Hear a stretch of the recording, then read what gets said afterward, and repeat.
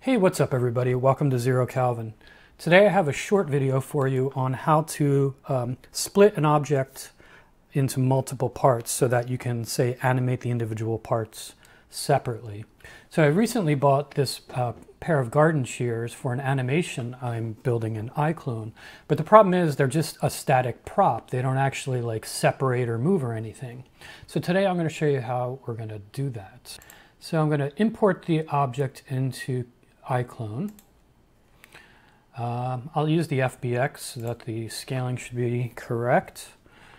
And first thing you notice, it's just plain Jane. So I'm going to add the materials to it now. So I have all these texture maps. Not all of them are going to be used. There's a clean version and a rough and a dirty version of the tool. So we're just going to use the ones for the clean version. I'm just going to drag and drop the appropriate maps over. So of course we got base color that we have, which is cool. We have ambient occlusion. We have metallic. So it's already looking better. Now we have roughness. So now it's really looking good. And now we have a normal map. And there we go. So now we have our textures on our model, which is great. Now the thing we got to do is figure out how to split this apart into multiple items. We can't do that within iClone, but we can do it actually in Character Creator, believe it or not. So if we pop over here, we can say Edit in Character Creator, and it's going to send it over to Character Creator like this. So in Character Creator, we have this, we're able to edit mesh, and we can actually split the mesh apart. Before we do that, I'm going to change where the pivot point is. Because you notice if I move this, or if I were going to rotate, the pivot point is not where the nut is. And I kind of want to make it there so that when I rotate these parts, they're going to end up rotating in the correct spot. So we do that at the very bottom here. There's Edit Pivot. And I can just scooch this guy up. And if I want, I can move it in the center, although that doesn't really matter. So that's good. Click Edit Pivot again, and we've done that. So now when we move or rotate, it's going to rotate around the correct place. We may have to do that again for the individual parts, though, once we separate it. So with this thing selected, I'm going to go to Edit Mesh, and we have something like this. We can select things by element.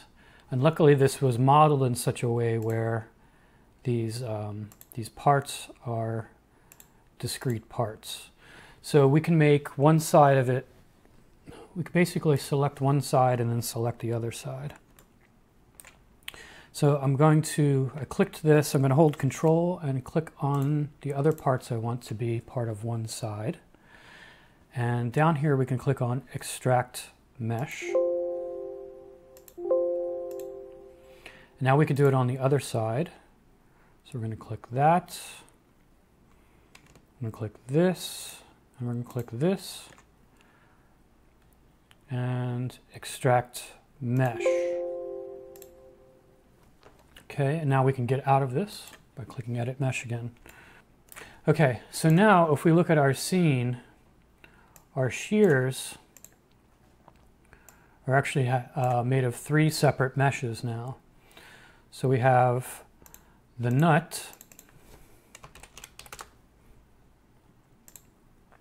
and we have side 1 and side 2.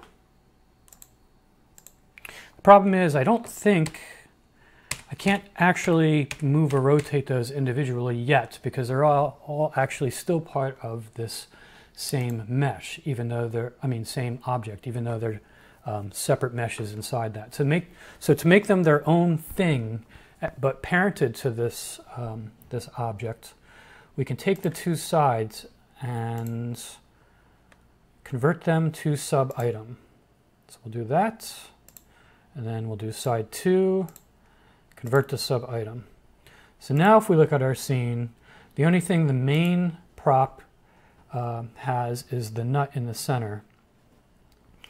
And then there's sub-props attached to it which are the two sides. So the distinction of that is they're their own individual objects now. So I could, rotate them individually. The problem is our pivot points you see are not in the right spot again. They're off in no man's land. So we're just going to fix those real quick.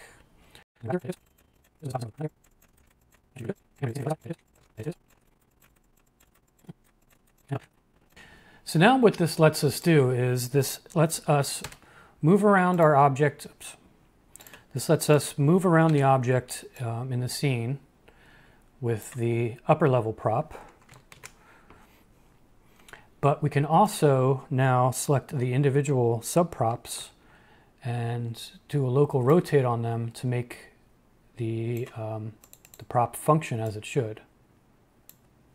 So we could, in iClone, set up fancy hinges and stuff like that and use the solid physics stuff, but there's really no point. This is such a simple prop. It's just pivoting in one point. So we can just leave it like this and just use the pivot point for our purposes.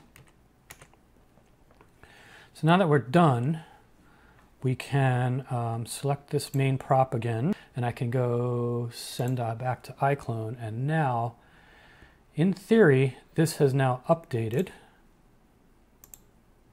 which it has. So now,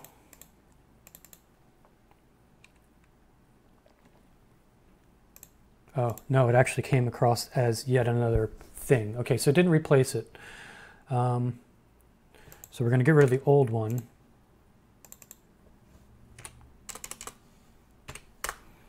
Cool, cool, cool, cool. Okay, perfect. So now I should be able to double click on it, select individual sides, and we now have a functional, oops. We now have a functional pair of shears. If I want, I can save this out in either program, really. So if you go to Content, go to Custom, go to Props, you can make a subfolder if you want, but I think I'll just leave this alone for now. I'm going to click Save and just call this Garden Shears. Boom, there we go. So now we have our converted prop saved and ready to use for next time. And the neat thing is, Character Creator and iClone, if you use Character Creator 4 and iClone 8, they now share their libraries. So now this custom thing is actually available in Character Creator as well. So we can either make it an accessory or a prop or something with our character, or load it in separately in iClone later on. So anyway, guys, thought you'd enjoy that. Thanks a lot for watching. Cheers.